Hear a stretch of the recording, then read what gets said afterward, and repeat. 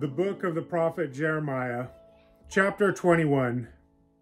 The word which came unto Jeremiah from the Lord when King Zedekiah sent unto him Pashur the son of Meltiah and Zephaniah the son of Maashiah the priest, saying, Inquire, I pray thee, of the Lord for us, for Nebuchadnezzar king of Babylon makes war against us.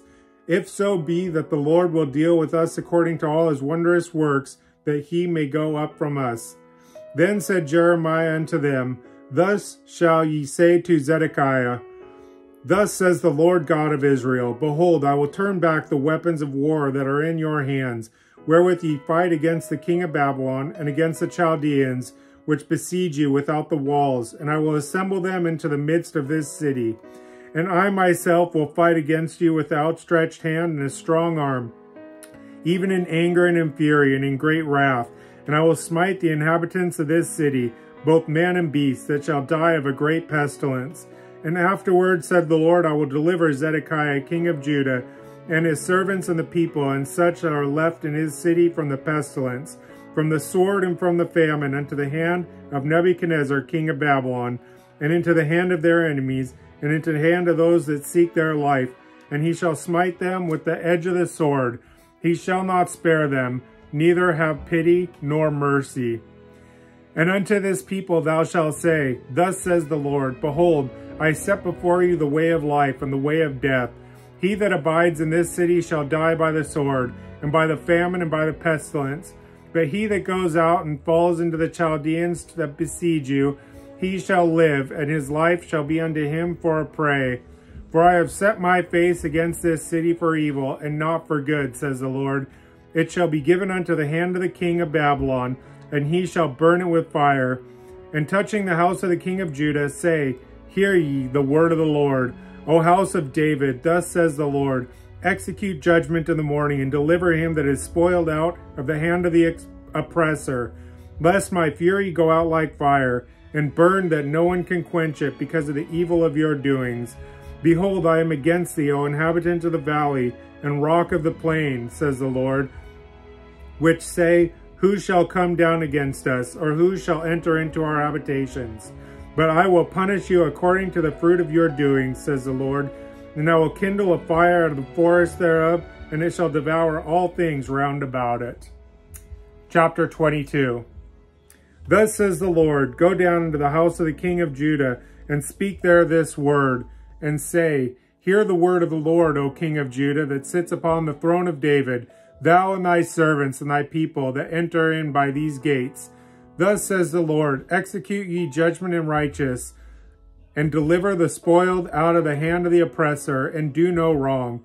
Do no violence to the stranger, the fatherless, nor the widow, neither shed innocent blood in his place. For if ye do this thing indeed, then shall there enter in by the gates of this house the kings sitting upon the throne of David, riding in chariots and on horses, he and his servants and his people. But if ye will not hear these words, I swear by myself, says the Lord, that this house shall become a desolation. For thus says the Lord unto the king's house of Judah, Thou art Gilead unto me, and the head of Lebanon. Yet surely I will make thee a wilderness and cities which are not inhabited. I will prepare destroyers against thee, every one with his weapons, and they shall cut down thy choice cedars and cast them into the fire. And many nations shall pass by this city, and they shall say unto every man to his neighbor, Wherefore has the Lord done this unto this great city? And they shall answer, Because they have forsaken the covenant of the Lord their God, and worshipped other gods, and served them. Weep ye not for the dead, neither bemoan him, but weep sore for him that goes away, for he shall return no more, nor see his native country. For thus says the Lord touching Shallum, the son of Josiah, king of Judah, which reigned instead of Josiah his father, which went forth out of this place. He shall not return thither any more, but he shall die in the place where they have led him captive, and shall see this land no more. Woe unto them that build this house by unrighteousness, and his chambers by wrong, that uses his neighbor's service without wages, and gives him not for his work.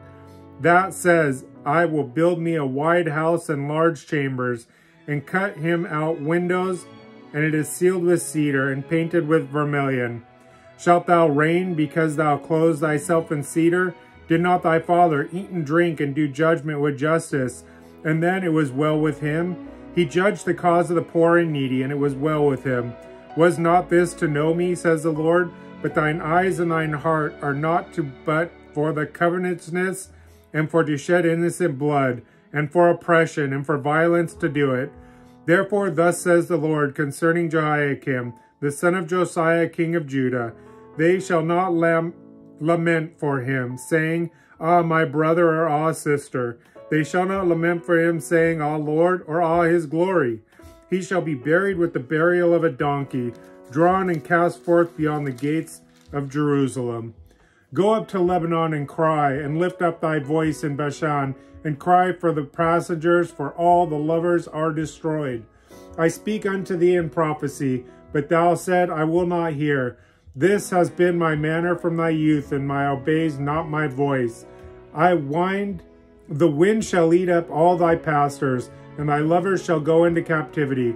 Surely then shalt thou be ashamed and confounded for all the wickedness. O inhabitant of Lebanon, that makes thy nest in thy cedars, how gracious shalt thou be when pangs came upon thee, the pain of a woman in travail.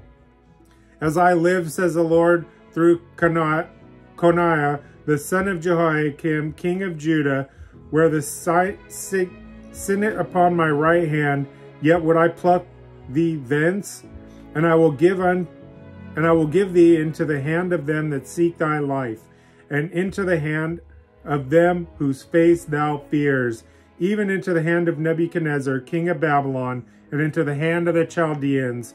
And I will cast thee out, and thy mother shall bear thee into another country where ye were not born, and there shall ye die. But the land whereunto they desire to return, thither shall they not return. Is this man Coniah a despised broken idol? Is he a vessel wherein there is no pleasure? Wherefore are they cast out, he and his seed, and are cast into a land which they know not. O earth, earth, earth, hear the word of the Lord. Thus says the Lord, write ye this man childless, a man that shall not prosper in his days, for no man of his seed shall prosper, sitting upon the throne of David, and ruling any more in Judah.